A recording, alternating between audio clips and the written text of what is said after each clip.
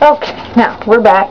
You can still see, well, not so much of the rust. There's the rust down at the bottom. It's only been about it hasn't even been 15 minutes really. I think maybe it's been 10 minutes. But look at this. If you have rusty water, you know what a pain in the butt this is to get off. You can scrub and scrub, and you know what? I hate to say this.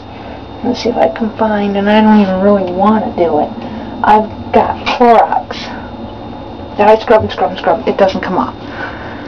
Okay, so I have a scrubby sponge thing.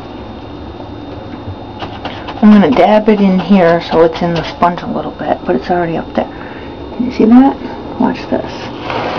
This shocked me.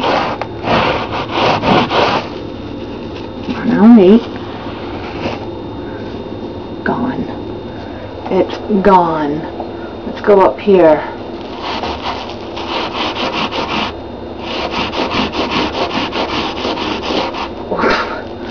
Hold on. Here we go. Couldn't see what I was doing.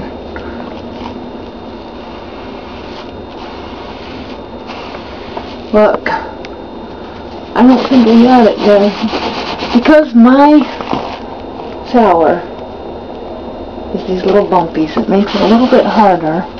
And I don't have my normal scrub brush. But this is enough right here.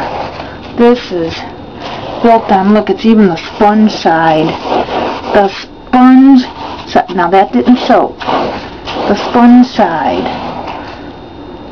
What sponge side of your sponge, of a sponge, and I'll show you that it's not the foam you think you're seeing. Let me set this down. Set it in water. Hot water, warm water. Oh, I had a pot still here.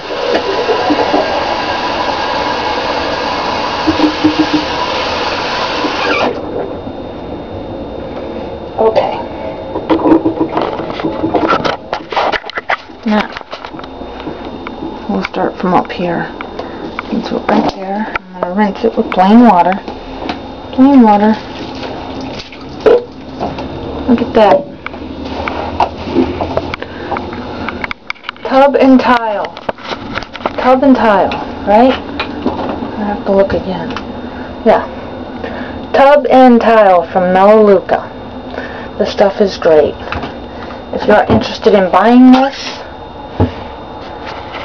send me a message.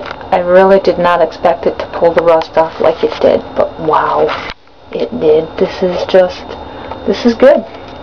This is really good.